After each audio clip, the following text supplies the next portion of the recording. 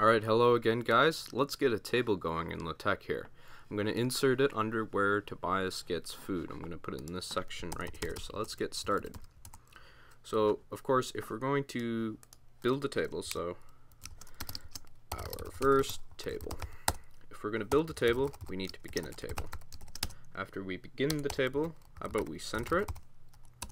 Let's label it in advance. So I'm going to call it Tobias, or table Tobias tree sightings.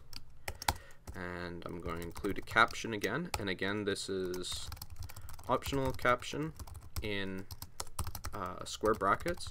And I'll show you referencing later in this video and what I mean by what happens here when you insert it in the captions. So this is local caption with reference. So not doing that in this video, but later. And now let's actually begin our tabular table.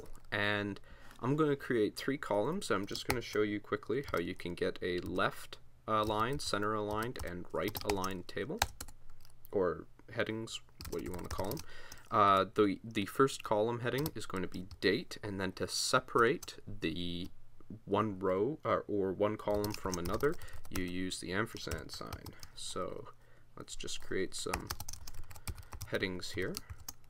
And then to start the next row, you must use a double slash like this. And I'm going to insert a horizontal line between my headings and the rest of it. So let's just type in some stuff here. So April, yeah, he was in the tree. Yes, it was raining. Next line, June 7th. And yes, he was in the tree. And no, it was not raining. And finally, June 20th. And yes, he was in the tree, and no, it was not raining. Now we have to end our tabular, and then we have to end our table. Let's see how that looks. Okay, so it's built up here, and the reason why it's built up here is I didn't tell it where to be, and I want it to be here, underneath of usually groundhogs nibble on greens found on the ground. So there we go. Now we've controlled where it builds, and this here is our table. There's a few things you can do if you want to make this table look better, such as adding in, you could make a particular heading bold like this, or let's say you wanted to do the whole line. Well, in this case, you could type out boldface series for each one, but let's say if you had like 10 and you were bolding quite a few rows, there's alternate code that you can type in, that you can look up. It's not hard to place in, and you can get that going. You can also control the width of cells if you wish, and whether there's text wrapping issues, but I'm not going to get into that in this video. Maybe for the next one on more complicated table implementation. This is just a simple table, anybody can do this. Okay, so the next thing we need to do is we need to get a list of tables going. List of tables is going to happen under my list of figures. So here we are. So as you can imagine, list of tables. It's not that complicated. We want to add a contents line to our table of contents. It's going to be a section, and it is going to line up with everything else, and it's going to be called list of tables, and then clear double page.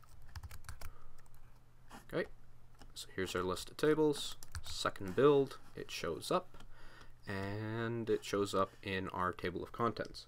Now something else I'm going to show you, which is kind of cool, is how you can get it. So like, how sometimes in PDFs you click on a link and it takes you somewhere? Well, this doesn't do that right now. As you can see, nothing's happening. Let's change that. So go up to the top where your preamble is, and I'm going to use a package. And the package I'm going to use is going to hide the links, and you'll understand why. If you don't include this optional thing here, what will happen is anything that is hyperlinked will be like enclosed with some funky colors, and I don't like that. So you can hide the links so that they're not obvious. And then hyperref, what does this do? This allows for clickable references, and let's fix the auto correct. If we build that,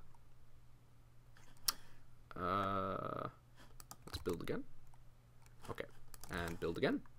Okay, so now in my table of contents, if I quickly want to go to my introduction, boom, it takes me to my introduction. If I want to see this figure, optional caption, it takes us there. If I want to click on this one here, because that one takes us, the introduction is found on page 1, it takes us there.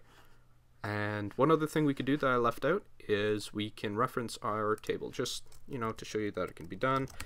Table, reference, tab, Tobias, what did I call it? Tree sightings. Logs times I've seen Tobias in the tree. Build that.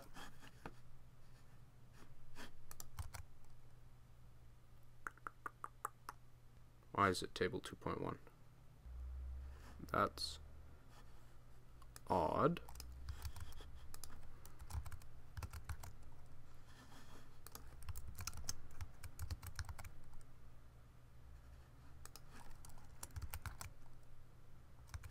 Okay, there we go. So now it's building correctly. So that's a strange bug. I've not had that happen to me before, but there we go. So commented it out, let it reset, rebuilt it, and now everything seems to be working all right. So there you have it. I have referenced it, and if you click on it, it will take you to table 1, figure 1, page 1.